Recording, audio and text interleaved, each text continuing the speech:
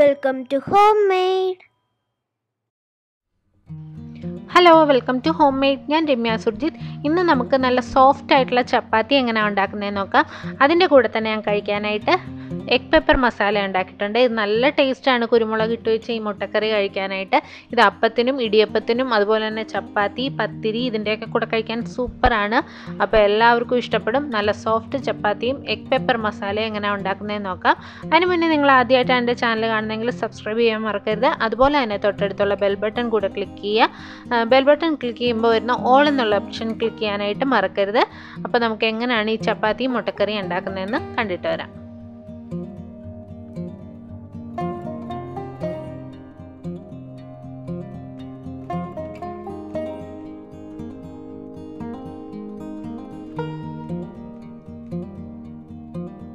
ആദ്യം നമുക്ക് ചപ്പാത്തി ഉണ്ടാക്കാം. അതിന് വേണ്ടിയിട്ട് ചപ്പാത്തി നന്നായിട്ട് കുഴയ്ക്കാൻ പരുവത്തിലുള്ള അല്പം പരന്ന പാത്രം നോക്കി എടുക്കുക. അതിനകത്തേക്ക് 1 കപ്പ് വെള്ളം ഞാനിപ്പോൾ ചേർത്ത് കൊടുക്കുന്നുണ്ട്. ഇത് ചൂടുവെള്ളമൊന്നുമല്ല, സാധാരണ പച്ചവെള്ളമാണ്. അപ്പോൾ കുഴയ്ക്കാനുള്ള സൗകര്യത്തിനാണ് ആദ്യം വെള്ളം ചേർക്കുന്നത്. നമ്മൾ പൊടിയിട്ടിട്ട് കുഴയ്ക്കുന്നതിലും കൂടുതൽ സൗകര്യമായിട്ട് എനിക്ക് തോന്നിയേക്കുന്നത് വെള്ളം ഒഴിച്ചതിന് ശേഷം പൊടി ഇടുന്നതാണ്. അപ്പോൾ 1 കപ്പ് വെള്ളം ഞാൻ ഒഴിച്ചു കൊടുത്തിട്ടുണ്ട്. ഇതിനകത്തേക്ക് ഗോതമ്പ് പൊടി നമുക്ക് കുറേശ്ശെ ചേർത്ത് കൊടുക്കാം. അതിന് മുന്നേ ഈ വെള്ളത്തിലേക്ക് 1 ടേബിൾ സ്പൂണോളം നെയ്യ് ചേർത്ത് കൊടുക്കുന്നുണ്ട്. ഞാനിപ്പോൾ അങ്ങനെ മെൽറ്റായ നെയ്യൊന്നും അല്ല ചേർത്തേക്കുന്നത്, അത് കുഴപ്പമൊന്നുമില്ല. നിങ്ങൾക്ക് നെയ്ക്ക് പകരം വേണമെങ്കിൽ ഏതെങ്കിലും ഓയിലാണെങ്കിലും ചേർത്ത് കൊടുക്കാം. 1 ടേബിൾ സ്പൂൺ ചേർത്ത് കൊടുക്കുക. പിന്നെ ആവശ്യത്തിന് ഉപ്പും കൂടെ ചേർത്തതിന് ശേഷം ഒന്ന് മിക്സ് ചെയ്ത് കൊടുക്കുക. ഉപ്പ് വെള്ളത്തിലൊന്ന് നന്നായിട്ട് എല്ലായിടത്തും എത്തുന്ന രീതിയിൽ ഒന്ന് മിക്സ് ചെയ്ത് കൊടുക്കുക. നെയ്യ് ഇപ്പം നമ്മൾ കുഴയ്ക്കുന്ന സമയത്ത് നെയ്യ് എല്ലായിടത്തും എത്തിക്കോളും, കുഴപ്പമില്ല. ഇനി നമുക്ക് അതിനകത്തേക്ക് ഗോതമ്പ് പൊടി ചേർത്ത് കൊടുക്കാം. ഞാനിവിടെ ആശീർവാദിൻ്റെ ആട്ടയാണ് എടുത്തിരിക്കുന്നത്. 2 കപ്പിന് കണക്കാക്കിയാണ് ഞാനിവിടെ വെള്ളം ഒഴിച്ചേക്കുന്നത്. 2 കപ്പ് പൊടിക്ക് സാധാരണ 1 കപ്പ് വെള്ളമാണ് വേണ്ടി വരുന്നത്. പിന്നെ നമ്മളിങ്ങനെ വാങ്ങുന്ന പൊടിയൊക്കെ ആണെങ്കിൽ വെള്ളം അല്പം കുറച്ച് മതിയാകും. നമ്മൾ വീട്ടിൽ തന്നെ പൊടിച്ചെടുക്കുന്ന ഗോതമ്പ് പൊടിയാണ് അല്ലെങ്കിൽ മില്ലിൽ നിന്ന് വാങ്ങുന്നതാണെന്നുണ്ടെങ്കിൽ കുറച്ച് കൂടുതൽ വെള്ളം വേണ്ടി വരും. അപ്പോൾ 2 കപ്പിന് ഏകദേശം 1 കപ്പ് വെള്ളം മതിയാവും. പക്ഷേ ഞാനിവിടെ വാങ്ങിയ പൊടി ആയതുകൊണ്ട് ഇത്രയും വെള്ളത്തിൻ്റെ ആവശ്യമില്ല. അതുകൊണ്ട് ഞാനൊരു 2.25 കപ്പ് പൊടി പലപ്പോഴായിട്ട് കുറേശ്ശെ ഇട്ട് ഇതൊന്ന് മിക്സ് ചെയ്തെടുക്കുന്നുണ്ട്. അപ്പോൾ ആദ്യം തന്നെ പൊടി എല്ലാം കൂടി ഇടരുത്, കുറേശ്ശെയായിട്ട് പൊടി ചേർത്ത് കൊടുക്കുക. എന്നിട്ടൊരു സ്പൂൺ വെച്ച് ഇതുപോലെ ഒന്ന് ഇളക്കി കൊടുക്കുക. ആദ്യം തന്നെ കൈയിട്ട് കുഴയ്ക്കേണ്ട, അപ്പോൾ കയ്യിൽ കൂടുതൽ ഒട്ടിപ്പിടിക്കും. നമുക്ക് കുറേശ്ശെയായിട്ട് ഇതുപോലെ പൊടി ചേർത്തിട്ട് ഒന്ന് മിക്സ് ചെയ്ത് കൊടുക്കുക. ഇപ്പോൾ ഏകദേശം 2 കപ്പ് പൊടി ഞാൻ ചേർത്ത് കൊടുത്തിട്ടുണ്ട്. ഇനി നമുക്കിതൊന്ന് കൈ വെച്ച് കുഴച്ചെടുക്കാം. വേണമെങ്കിൽ കയ്യിൽ അല്പം ഒരു നെയ്യ് തടവിയതിന് ശേഷം കുഴയ്ക്കുന്നതും നല്ലതാണ്. അപ്പോൾ ഒത്തിരി കയ്യിലേക്ക് ഒട്ടിപ്പിടിക്കില്ല. ഇനി ഇത് നന്നായിട്ടൊന്ന് കുഴച്ച് കൊടുക്കണം. നന്നായിട്ട് കുഴയ്ക്കുമ്പോഴാണ് കൂടുതൽ സോഫ്റ്റ് ആയിട്ടുള്ള ചപ്പാത്തി കിട്ടുക. അതുപോലെ തന്നെ നമ്മൾ നെയ്യ് ചേർത്ത് കൊടുത്താലും നല്ല പഞ്ഞി പോലുള്ള ചപ്പാത്തി കിട്ടും.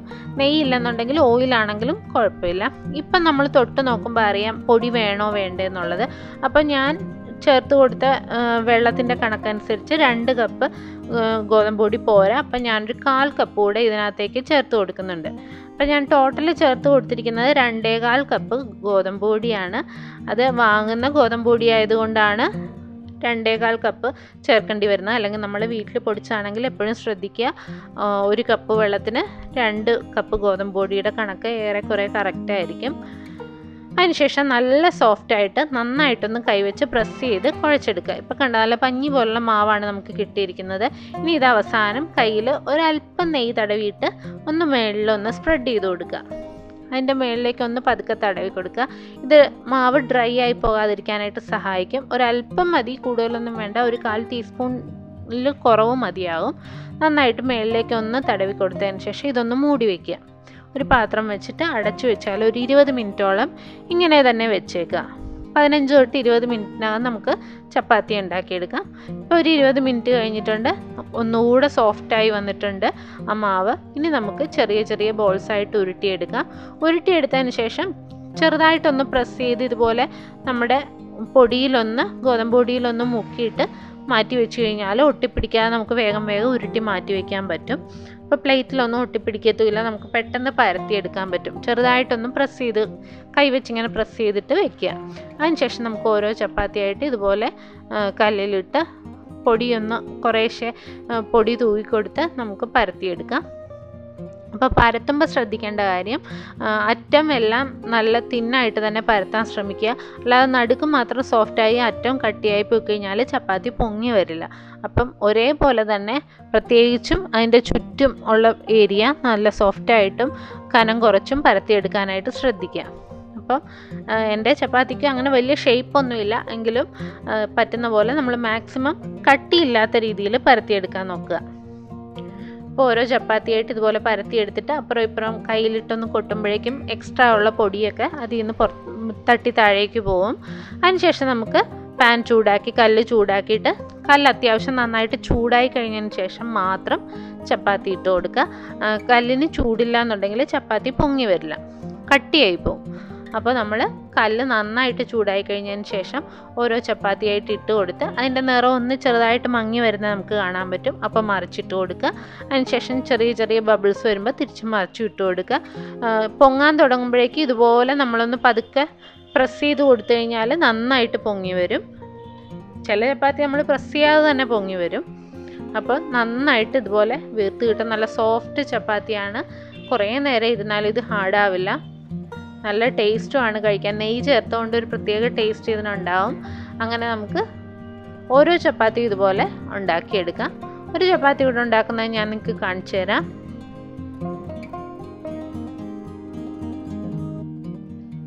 അപ്പോൾ അടുത്ത ചപ്പാത്തി ഇട്ട് കൊടുത്തിട്ടുണ്ട്. അപ്പോൾ എപ്പോഴും ശ്രദ്ധിക്കേണ്ടത് ആദ്യം ഇടുമ്പോൾ തന്നെ മറിച്ച് ഇട്ട് കൊടുക്കരുത്. ഒന്നിട്ട് നന്നായിട്ടൊന്ന് അതിൻ്റെ കളർ ഇതുപോലെ ഒന്ന് മാറിക്കഴിയുമ്പോഴേക്കും മറിച്ചിട്ട് കൊടുക്കുക. മറിച്ചിട്ട് കൊടുത്തതിന് ശേഷം ചെറിയ ചെറിയ ബബിൾസ് വരാൻ തുടങ്ങുമ്പോൾ വീണ്ടും മറിച്ചിട്ട് കൊടുക്കുക. പിന്നെ നമുക്കൊന്ന് അടുപ്പിച്ചടുപ്പിച്ച് മറിച്ചിട്ടാലും കുഴപ്പമില്ല. അപ്പോൾ പെട്ടെന്ന് അത് പൊങ്ങി വീർത്ത് വരും. അപ്പോൾ അങ്ങനെ നല്ല ചൂടുള്ള കല്ലിലേക്ക് ഇടാനും ശ്രദ്ധിക്കുക. അപ്പോൾ നമ്മുടെ സോഫ്റ്റ് ആയിട്ടുള്ള ചപ്പാത്തി ഇവിടെ റെഡി ആയിട്ടുണ്ട്. എല്ലാവരും ഒന്ന് ട്രൈ ചെയ്ത് നോക്കുക. നല്ല പെർഫെക്റ്റ് ചപ്പാത്തിയാണ്. നല്ല ടേസ്റ്റുമാണ് കഴിക്കാനായിട്ട്.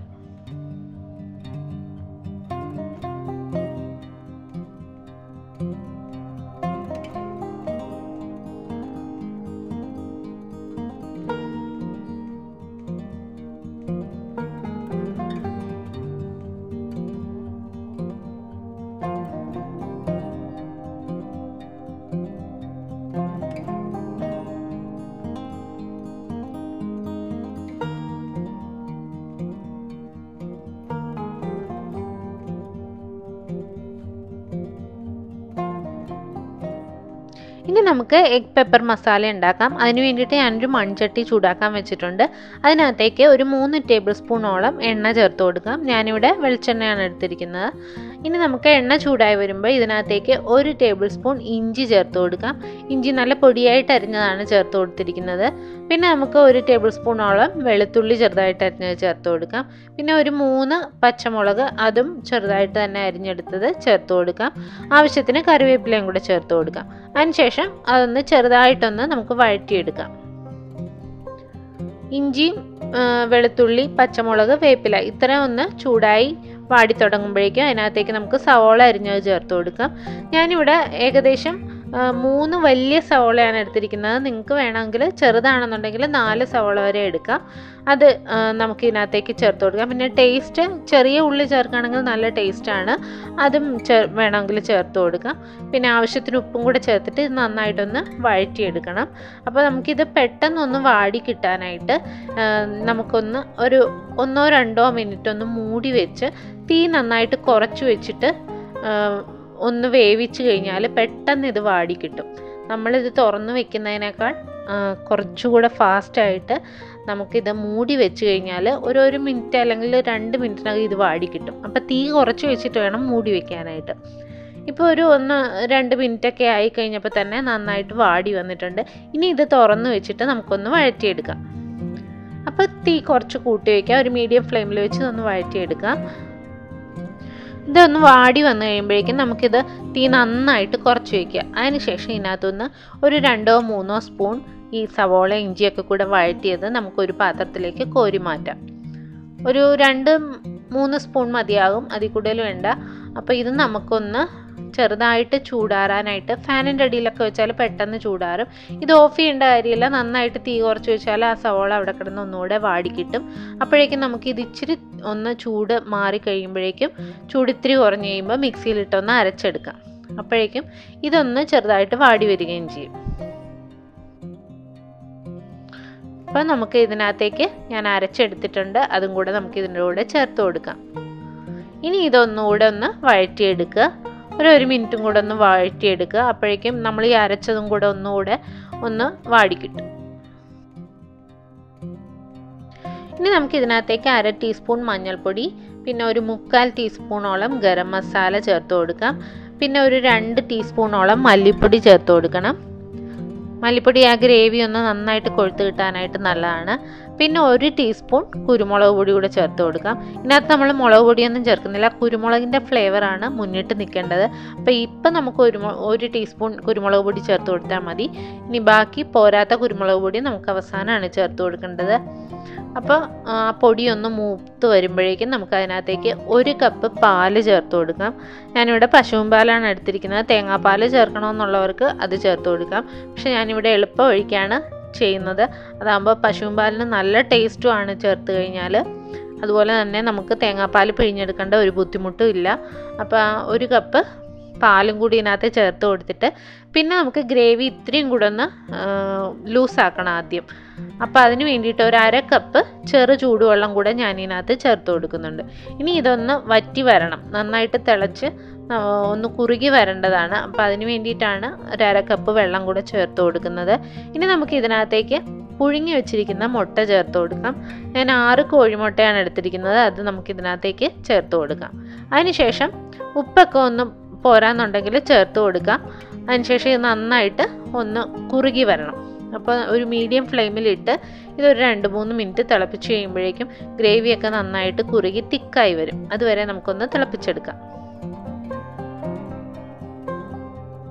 ഇപ്പോൾ ഗ്രേവിയൊക്കെ നല്ല വറ്റി കുറുകി വന്നിട്ടുണ്ട്. നിങ്ങൾക്ക് കൂടുതൽ ഗ്രേവി ഇഷ്ടമാണെന്നുണ്ടെങ്കിൽ അതനുസരിച്ച് വെള്ളം ചേർത്ത് കൊടുക്കാം. വെള്ളമോ പാലോ ഒക്കെ ചേർത്ത് കുറച്ചുകൂടെ ലൂസാക്കി എടുക്കാം, കുഴപ്പമില്ല.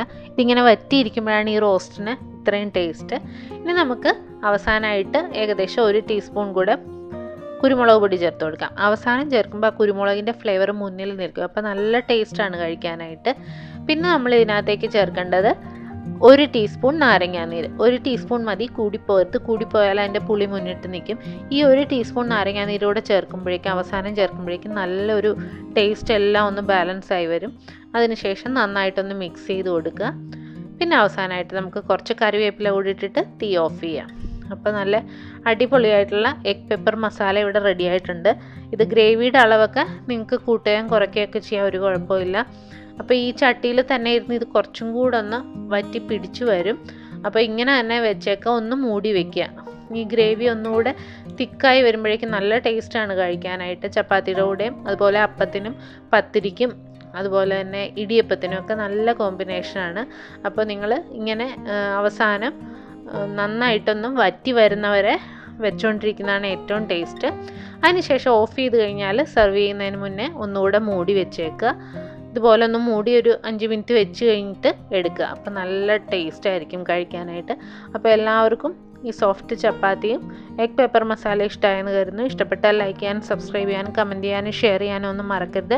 പുതിയ വീഡിയോസായി നമുക്ക് വീണ്ടും കാണാം. താങ്ക്